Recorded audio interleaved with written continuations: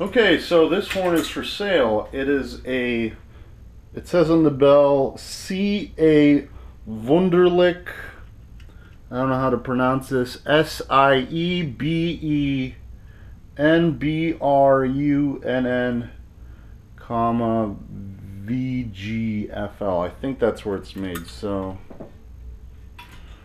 it has a 9.5-inch bell. I had this horn fixed around 9 months ago. The inner slide is all raw brass, I think, except for down here. But there used to be a leak right around here, and I had that fixed since when I got the horn redone. The inner slide needs to be cleaned. I can clean that. Now, the interesting thing about this horn is that the spit valve is on the complete opposite side. So if you need to, I guess, empty it, it's on the other side. It has the German snakes on it. I think that's what they're called, feral snakes. Over there, over here at the tip too. 9.5-inch bell. Has an F valve that does have a tuning slide, but the main part of the horn does not have a tuning slide.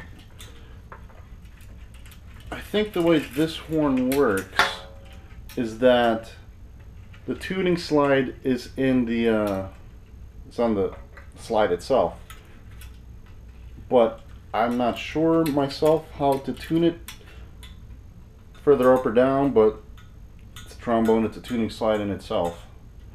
The F valve has a chain link, and it's a little bit awkward to hold since you don't have a good place to put your thumb.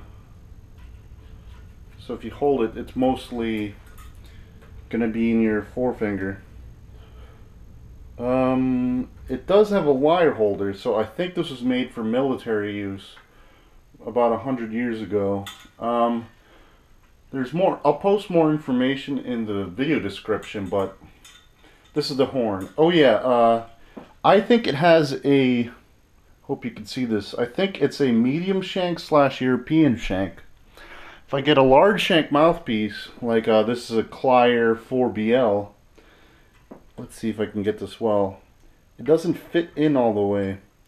You can see in the shank markings on this mouthpiece, it only goes about halfway in. It did have a mouthpiece that came with the horn, but I've since lost it, and honestly, it was a bad mouthpiece. But anyways, how this horn sounds, I'll be displaying this with a German mouthpiece, because apparently German mouthpieces make this have more of a German sound. I'm not used to it myself.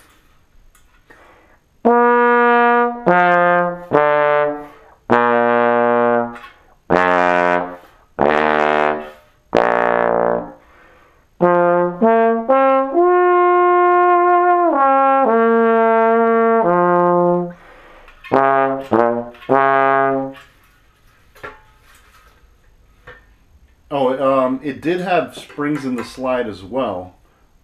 They're taken out. The guy who repaired them, he took them out. I have them in a plastic bag and a Ziploc if you need them.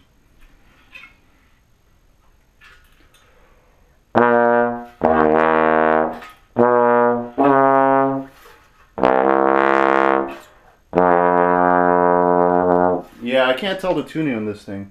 Interesting thing is, if I compare this to my bass, what was I gonna say? I think that the positions are going to be a little bit more off than usual. So I'm not too familiar with I haven't really tuned around with this too much in a while. I bought this in high school, so that was probably about 7 years ago. I'm sure that with a European mouthpiece, it'll be a little bit better tuning wise, because the shank will fit in. But right now, the only things I have is the large shank. I don't have any small shank mouthpieces on me. If I was to use a bass mouthpiece, let's see how that sounds. My bass mouthpiece.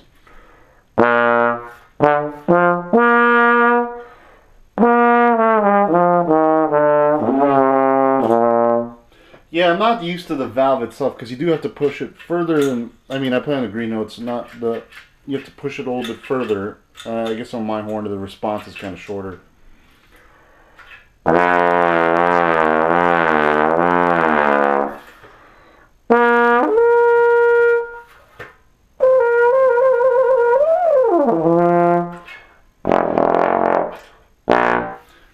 It does feel a little bit stuffy, but I guess that's the nature of the horn.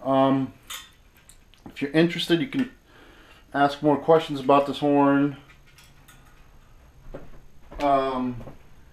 Ask more about it. It's for sale. Just comparison to my old horn.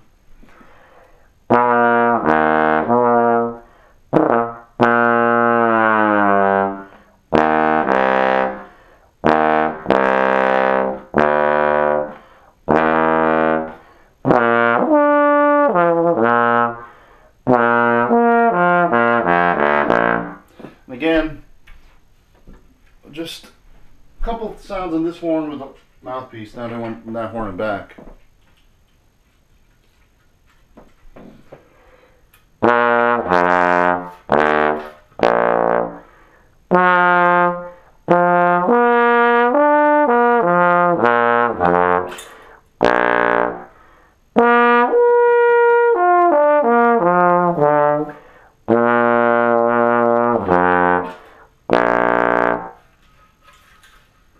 Like I said, if you're going to use a large shank mouthpiece, I wouldn't push in too hard, because I feel like if you push in too hard, the metal here is not as hard as, it's not as tough in a normal trombone. I think it's worn out a little bit, so it takes the mouthpiece a little bit better than it used to.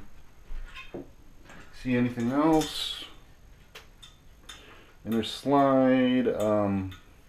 Here's a bit of what the valve looks like.